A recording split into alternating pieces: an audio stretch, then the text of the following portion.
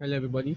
My name is Shedrack Akintayo, and today I'm going to speak into everyone about open source in Africa. So let's get started. Like I said, my name is Shedrack Akintayo. I'm a software developer. I'm a developer advocate at Cloud Foundry Foundation, which is the best platform as a service that you can deploy your applications on.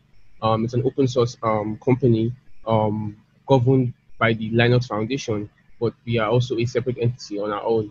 I'm also a technical writer. I write on at Smashing Magazine, Log Rocket, etc. And today I'm very excited to be with everybody in Sova.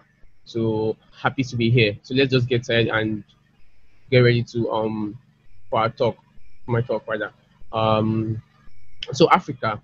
I mean, the topic is open source in Africa, right? So we're just going to talk about Africa a little bit. So Africa is a continent in the world with various countries in it, right? So Africa is not a country because I've seen a lot of like people that are not from Africa assume that Africa is just one country. But Africa is actually a continent with various other countries in it. We have like tons of countries. We have West Africa, we have countries in West Africa, we have countries in Southern Africa, we have countries in East Africa, and we also have countries in North Africa. So we have various countries scattered across the across these 4 points. So Africa is quite populated, right? But we might not be as much as people in the Europe and America, but we are quite popular. We are quite much, and Africa is populated by 1.2 billion people as at 2016. So as at 2016, the demographics for Africa is 1.2 billion people, which I still think is a lot of people, considering that we make up about a very small percent of the Earth's population. So talent. So one other thing that is beautiful about Africa is that our major resource is not even oil, it's not even gold, it's not whatever minerals that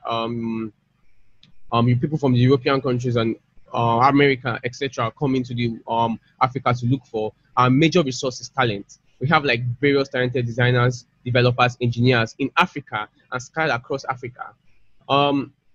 We have like various engineers in the big in Fortune 500 companies. We have engineers in Apple, Twitter, Facebook, Instagram, etc. So Africa's major exports, in my opinion, is talent, not even mineral resources or etc. So there's that. So the Github state of the October 2019. So in Github state of the October 2019, there was improvements, right, in open source in Africa. So this particular graph here shows where open source is growing. And if you scroll down, if you look closely, Nigeria, the first on the list with the highest percentage is 59%. Nigeria is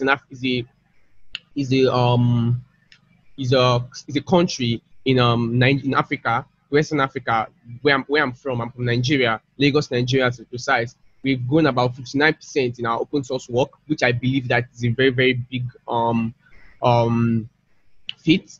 In Kenya is also a country in Africa. Kenya 44%.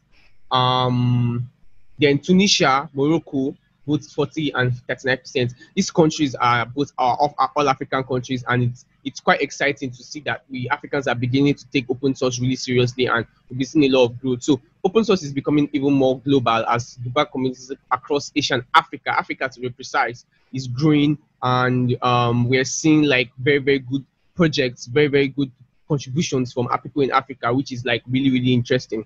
So this graph is from the Github state of the October in 2019. So you can also check out their website below.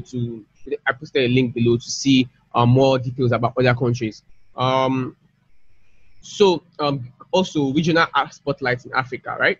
So code and creativity are in no short supply across Africa. Developers here created 40% more open source repository this year than last, a higher percentage growth than any other continent. This is insane. This is insane because if Africans are beginning to take open source software development very serious, and you can see that in Morocco 65% growth happened, in Kenya 54% growth happened, in Nigeria being the biggest the most populated country in Africa with about 200 million people, have 50% growth. Egypt 49% growth, South Africa 50% growth. This is quite interesting. This is really interesting because because we still have facing major resource problems, like when it comes to internet, when it comes to electricity, we still have issues with that. But to see that despite these setbacks, these minor setbacks, these technical difficulties, we still have a very good number of people that are still willing to contribute to open source, which I believe is quite interesting. Which I believe is quite interesting. Larger developer communities like those in Morocco, Kenya, and Nigeria saw up to 70% more contributors this year than last year, which is like interesting because if you see the growth in open source work of Africa, you see the growth from work for Africa, you would see that as at last year, there was not so much as at, like, let's say 2017, 2018, this was like the benchmark. This is where the growth started happening. But from 2019, 2020, yeah, so from 2019, 2020, the amount of contributors that we've had, the amount of contributions to open source and creators that we've had from Nigeria and other parts of Africa, Morocco, Kenya, has grown up by 70%, which is like insane, which is really crazy. We have various developers that are working together, various communities that are working together, various developer communities that are working together to help Africa as a ecosystem contribute more to open source. So in the coming slides, in the coming talks, I will be speaking more about these communities. So I'm excited to get started with you guys. So let's quickly go. So Oscar. So Open Source Community Africa. Open Source Community Africa is a community of creatives driving the open source movement in Africa, right? So it was created to encourage more African developers to contribute to open source projects and advocate for open source movement in Africa. Its main goal is to ensure that Africans not only use software and hardware, but we are also creators of this technology and we're also contributing to open source, right? So the whole Oscar is, I think Oscar is the only open source community in Africa that is active. I stand to be corrected, but to the best of my knowledge, Oscar is the only open source community in Africa that is active, and they are doing a great job.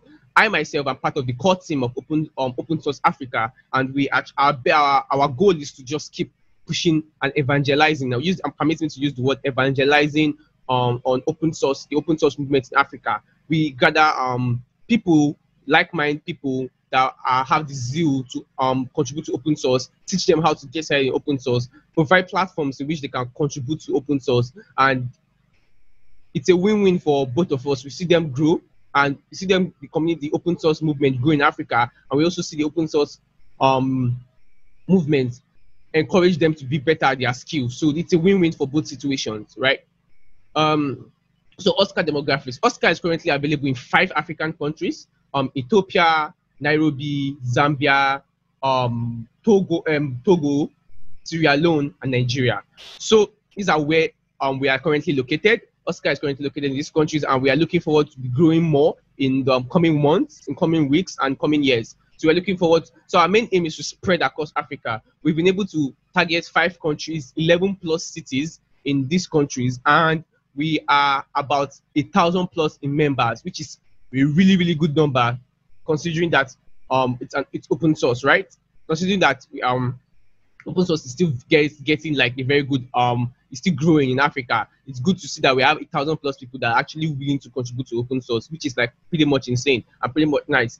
So these are like pictures from our events across Africa.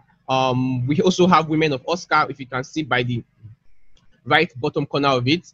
We also encourage women to contribute to open source. We are a diversified and inclusive community. We do not discriminate, so we are open to receiving anybody that has the interest to working in open source, which is pretty amazing since we're like the first of its kind in Africa, and it's quite exciting to watch people grow and watch people contribute to open source. We've seen various people get jobs from their work in open source. We've seen various people be better engineers. We've seen some people take on various roles at various companies, and when you ask them how they were able to achieve what they have achieved, they would say, well, it was my work at open source in the open source community Africa that has helped me be a better person, a better engineer, and a better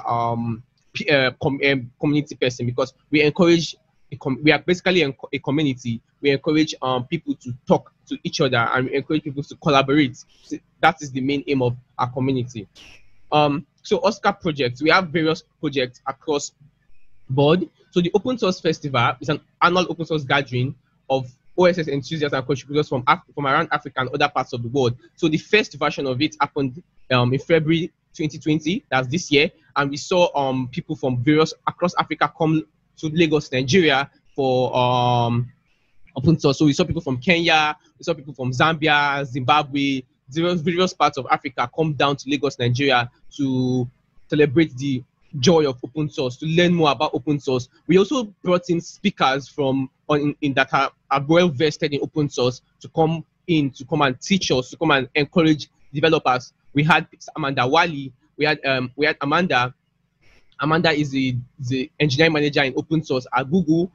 We had Ariel. Ariel is a open source designer. She's an humanitarian designer currently.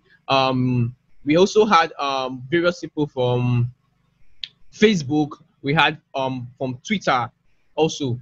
So basically, we saw a very good number of people willing to sponsor us when we were searching for sponsors. We had our major sponsor was Facebook. Facebook open source. We saw sponsorship from Google. We saw sponsorship from Github.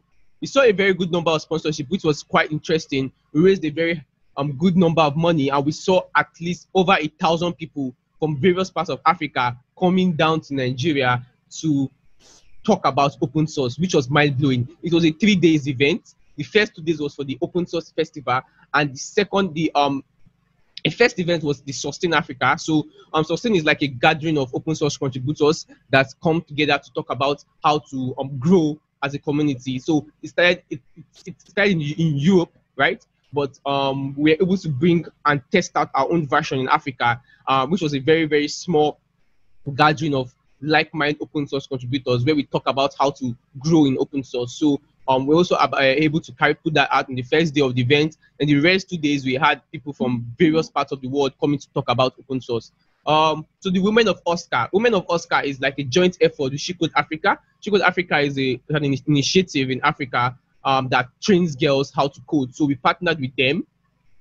One of the co-founders of Open Source Africa is the founder of She Code Africa. So it was easy to integrate these two communities together to introduce women and train more women and girls into open source. Like I said, we are a very inclusive and diversified community. We want to see everybody flourish irrespective of their gender. So we are able to create Women of Oscar to encourage more girls and get more women and girls to get inspired into open source. Oscar and Open Collective Bounty Program. So I'm pretty sure most of us know who Open Collective is, who they are. They're like a platform where open source communities can be transparent about their spending, about their income. So we were able to collaborate with Oscar, with Open Collective to introduce more people into open source by paying contributors to fix bugs on Open Collective projects. So there are various on the Open Collective GitHub repo. There are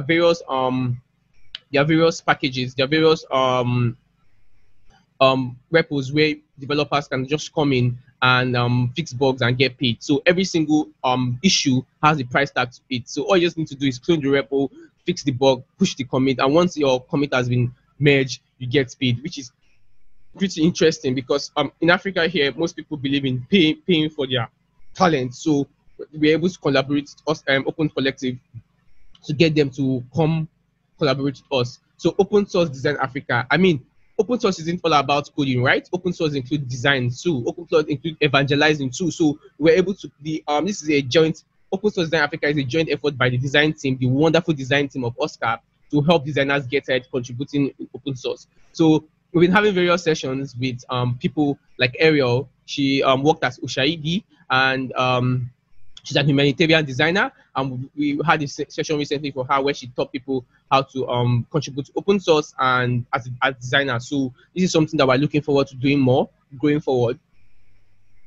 So connecting with Oscar, these are various links to which you can connect to Oscar. You can also donate to Oscar with our Open Collective link. You can also follow us on Twitter at Oscar Africa.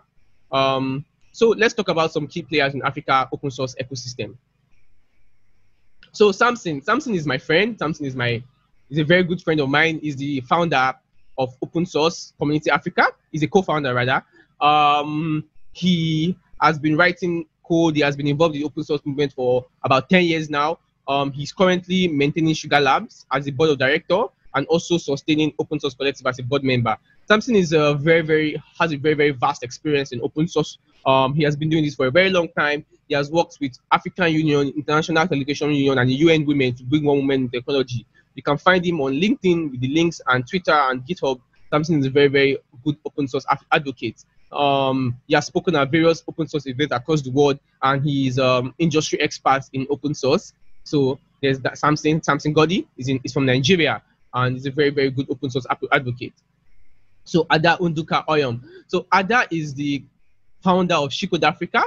It's a community, a non-governmental organization that is focused on helping girls get into coding, girls and women get into coding. And she's also the co-founder of Open Source Community Africa alongside Samson Godi.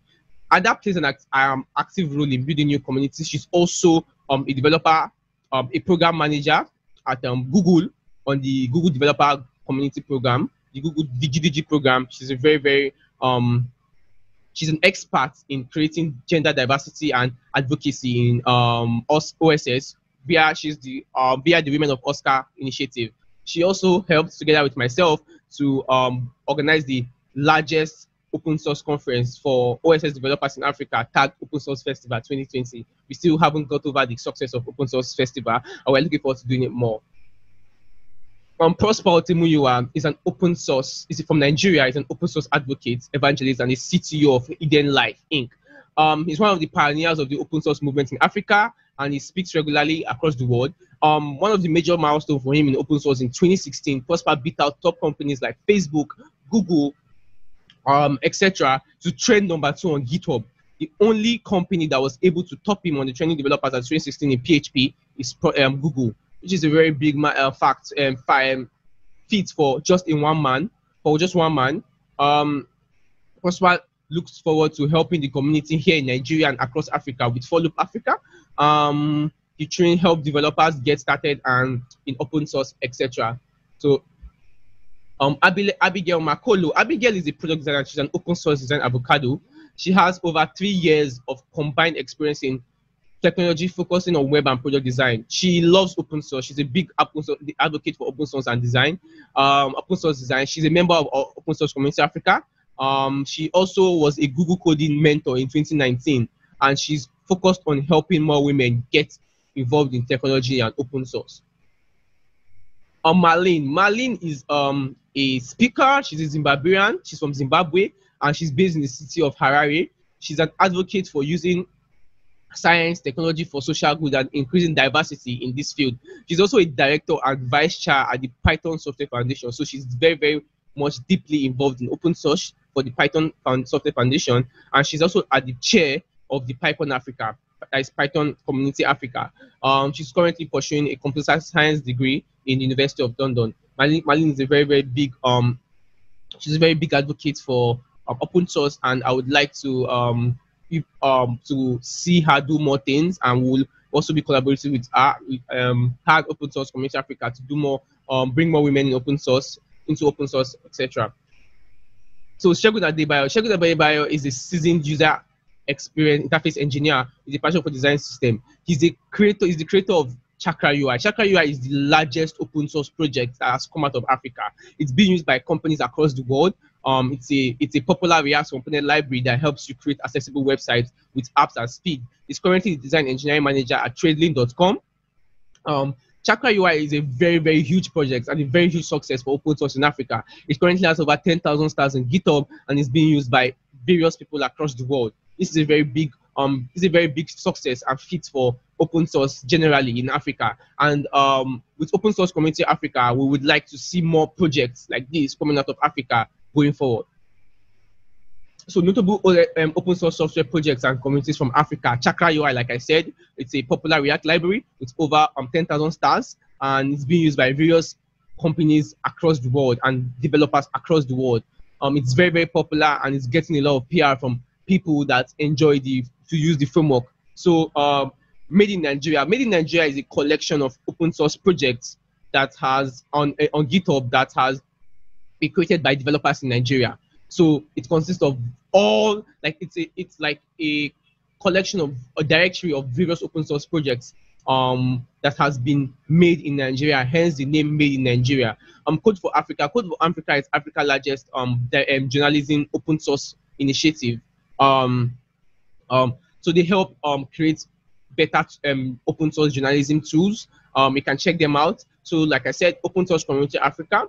So Open Source Community Africa, it's like I've explained upward, is a community of like-minded open source contributors that come together to preach and get better in open source. So Material P19. Material P19 is an open source project by Olaolu Olawiyi. He's currently a user senior UX developer at Shopify. He made Material P19 when he was about 16 years old or 17. It currently have over 300,000 plus downloads, and it has seen a lot of praise from open source communities across the world, and from industry experts in design and in it's a Visual Studio Code team. A lot of people are currently using it, and it has over 300,000 downloads, like I said. So the Free and Open Source Foundation for Africa. So the Free Software and Open Source Foundation of Africa is the foundation that helps promote the free software and open source in Africa. I think it's an initiative currently governed by the UN, but currently started by the UN. I honestly do not know if that is correct, but then there's I stand to be corrected. So how to provide better support for open source software in Africa? I mean, Africa is seeing a very large increase in open source, and we need to be able to support Africa, right? So we need to companies and initiatives all over the world need to sponsor more open source events, open source software events in Africa. So you can always partner with Open Source Community Africa for an event. So we need to provide OSS learning support. So we need to be able to provide materials for developers and designers and evangelists to get started in open source quickly for us here in Africa. We need to establish OSS initiatives. So, to the best of my knowledge, our Open Source Community Africa is the one of the only, I stand to be corrected, open source community in Africa. So we need to be able to establish more of these communities across Africa. We can partner with Open Source Community Africa to get started in to help establish OSS initiatives. So we need to provide a voice for African OSS creators and contributors. So we need to celebrate African creators and contributors in open source. So this is like a means of motivation for these developers that will help them get more excited about open source. So also companies, open source companies need to hire more folks from Africa. I mean, we need to see an increase. I mean, African developers and engineers and designers are very, very talented. So we need to see more an increase in the hiring of folks from Africa to help spread the good news of the work that's been going on in Africa. So we also OSS can be supported in Africa by promoting OSS from Africa. So people from all around the world, companies from all around the world should promote open source software from Africa, like it's been done with Chakra UI. So there are various open source projects from Africa that can be promoted to hear so that the world can hear the African voice and see how African developers are doing and open source and are innovating. So yeah, that's basically it for my talk. I'm so excited to be here, and I thank you, the organizers, for giving me an opportunity to talk about open source in Africa. You can follow me on Twitter at @kudab_black, and you can check my blog for my writing. I'm a technical writer and also a developer advocate. So I do a lot of advocacy around open source and cloud platforms. You can also check my LinkedIn. You can send me a request. I'm so excited to be here, and I thank everybody for coming to my talk and watching my talk. I look forward to speaking here next year. I look forward to attending in person. Stay safe, everybody, and thank you once again for listening to my talk.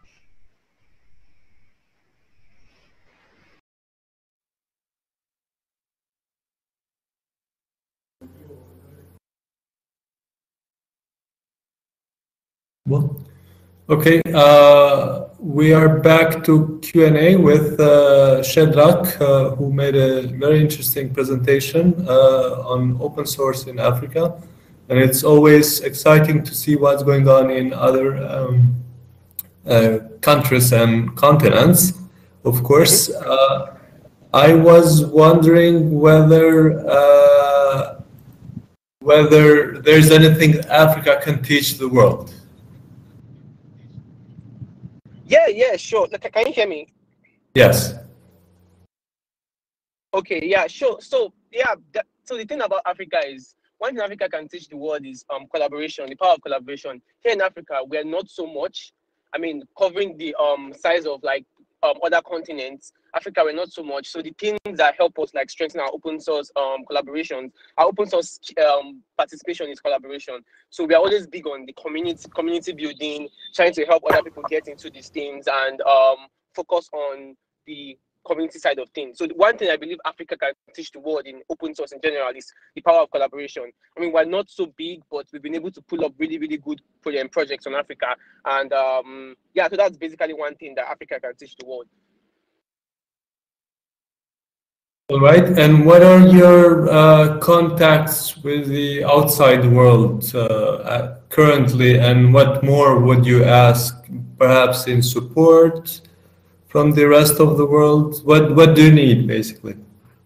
Yeah, so basically in for Africa, what we need basically is more support for African developers. So we have a lot of interesting, very, very smart developers coming out of Africa. So one thing I can say is companies should not discriminate with hiring processes when hiring African developers. Also, all the bigger open source communities outside Africa to try their best to make a diverse give African developers the opportunity to speak, to talk about what they are doing, talk about how the community here in Africa is growing. So, I mean, when we get these opportunities to talk about things that we are doing, things that we are achieving, then that would bring much more support for us. And yeah, that's basically it. We just need more people to hear the African voices and use more African tools. All right. As we said, in Kosovo, we started 10 years ago, really at the bottom. So, and having that sense of growth and things developing fast is always exciting. We wish you all the best, and of course, there's a lot of room for growth.